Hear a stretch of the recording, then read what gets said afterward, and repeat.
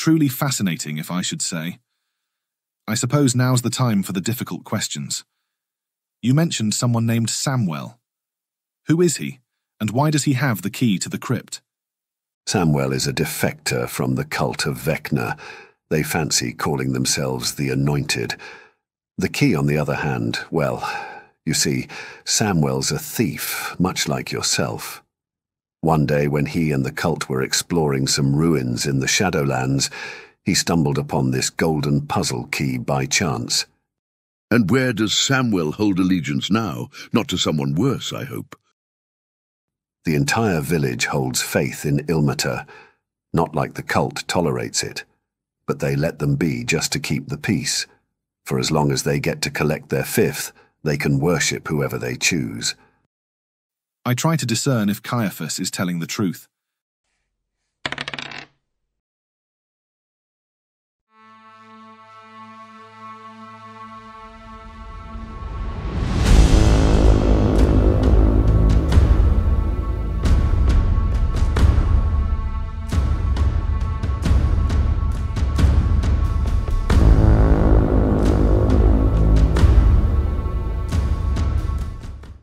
I try to discern if Caiaphas is telling the truth.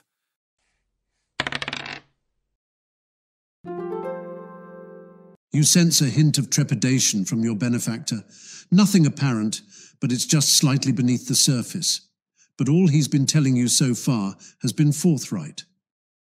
So tell me, dear friend, why does your order want this goblet? What do you gain by acquiring it? That, my friend, I'm afraid is something that I cannot disclose to you now. Come on. Stop wasting our time. I know you can do better than that.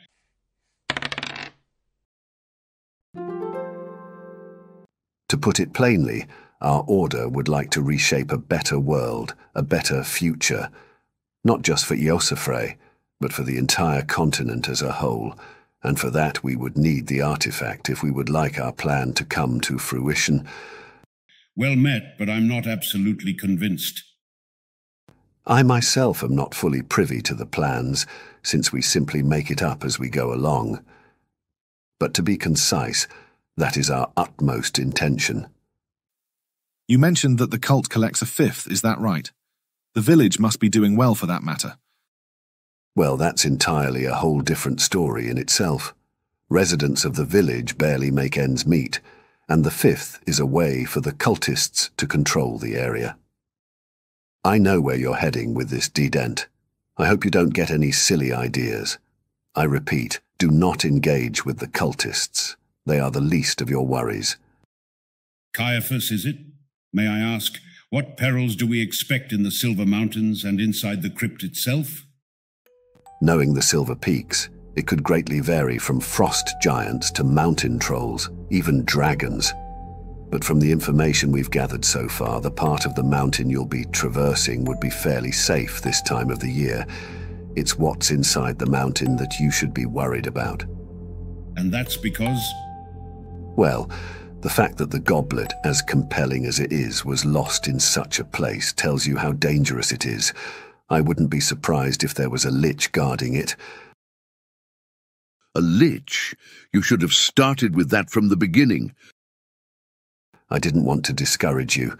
I hope you're not having second thoughts now, are you?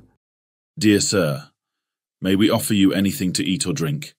You must already be weary from your journey and all our persistence. Glad you've mentioned it. I'll have some ale for now, gratitude. But I seem to fancy myself some goose legs afterward. You need not fret about paying. Everything tonight is on me. The group drank and ate their fill while they still could, as the journey to Farrowin village was to be completed in 7 days by land, given its proximity. Caiaphas stayed on for another half hour to answer all the concerns of the group, after which he paid the party half of the price agreed and half upon completion of the quest, and then bid them safe travels. He replaced his pointy blue hood before leaving. The four stayed on a little longer to plan and review the particulars of the quest. What would you like to do? It's not in my character to traverse a mountain or cross a stinky gorge. I'll send a crow to my contact Helios Fintencaro to meet me in 8 days by the fork in the road outside Farrowwind. That bird's back better be good for all of us. I'll make several trips if I have to take you all. But I'm climbing no damn mountain. Ha ha ha. For me, I'll prepare my camping gear and stock up on several healing potions. And most importantly, the old Toby while relaxing by the campfire. I try to recall if I have some contacts in Farrowwind Village that we can get hold of.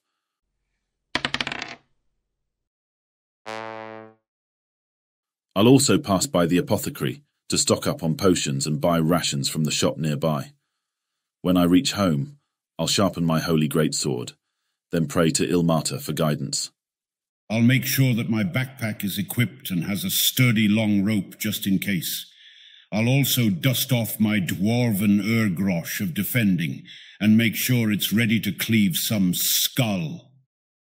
All of you head home to quietly retire in each of your dwellings for the rest of the night undisturbed. The next day, you all awaken eager and refreshed at Godswake. You have agreed to meet at the Eastern Gate to start your quest. You ready your steeds and ponies, for the days ahead will be spent on the road, with neither inn nor tavern for the next 100 miles or so. A salty breeze fills your nostrils and slightly warms your skin.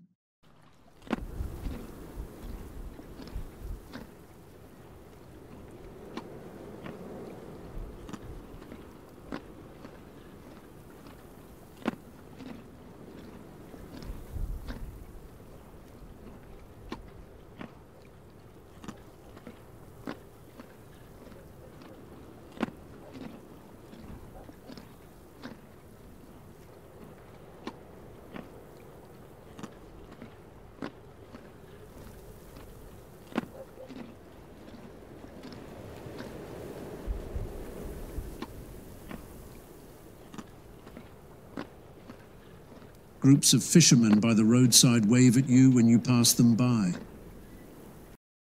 You spend the next 2 nights camping on a secluded part near the road, not too far out, but just enough to keep bandits out of sight. On the 3rd day, the road slightly curves inland as the sea view is suddenly replaced by low-lying trees and hills.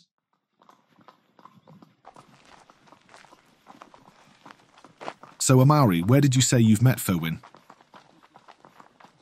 After transferring to the Royal Guards, one of my first missions was from Lady Tears. We killed a couple of vampires up in Lagerfeld. Since then, she has always referred to me whenever she needed a paladin. Vampires can be a handful. What happened to Renholm, if I may ask?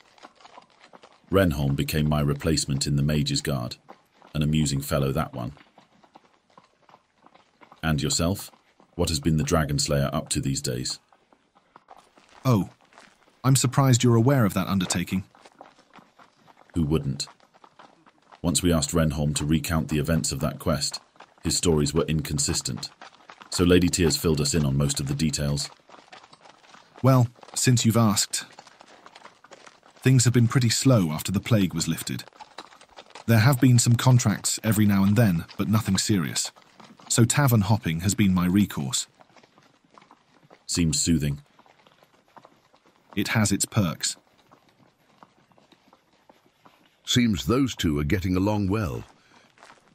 So how has life been treating your old friend? You know, I have a wife now. Her name's Myrtle. Built her up. A home near Cobblebrook, by the clover woods. About time you've soiled those mouldy oats of yours, Grandpa. Any kids? We're still saving up for that. The earnings from this quest will surely help. So the cleric life's fine and dandy, I suppose. You know, the usual. Church life can be mundane, especially when you're not traveling. You must enjoy looking up those women's skirts during service. You know the ladies, they always love an old, strong dwarf.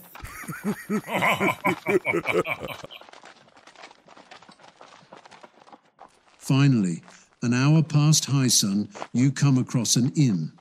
To your left, situated atop a small hill, not directly by the roadside. It's a worn-down inn made out of wood, about 9 by 12 meters. We can probably rest and spend the night here. My rump is killing me. What did I say? Signs of old age.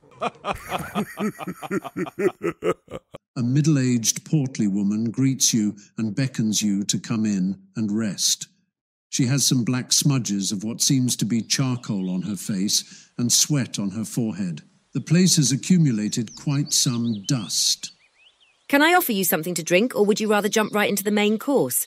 The lady asks you, a bit out of breath. You wouldn't happen to have any fire whiskey, would you? Nah, we only have ale. Shall I get you one? Fine, that will do. Yes, please. Yes, thank you. The lady leaves momentarily and returns with all your drinks after a short while. Surprisingly, she also brings you a plate of what seems to be old deer meat. The drink does not fare well to your taste buds, but you are tremendously thirsty. I spit the drink after taking my first sip. Hey, watch your manners, old man. Yeah, I know it tastes like piss water. It's all we have right now. Doesn't this venison look peculiar? Ma'am, how much will it cost us to stay the night? The lady doesn't look so pleased with the overall remarks. We only have a communal room. 8 silver per bunk. Fine, that will do. I take out 8 gold coins and immediately hand them over to the lady. Oh, isn't this a little bit too much? I said silver, not gold. We'll pay for the entire room. We like our privacy. What does the lady look like? The woman catches you gazing at her. She stands a little below 5 feet and has an auburn curly hair, round face and stubby arms. But her legs are that of high-born stock. Olga! She calls out to someone from the back. I have my daughter here if you would like some company for the evening.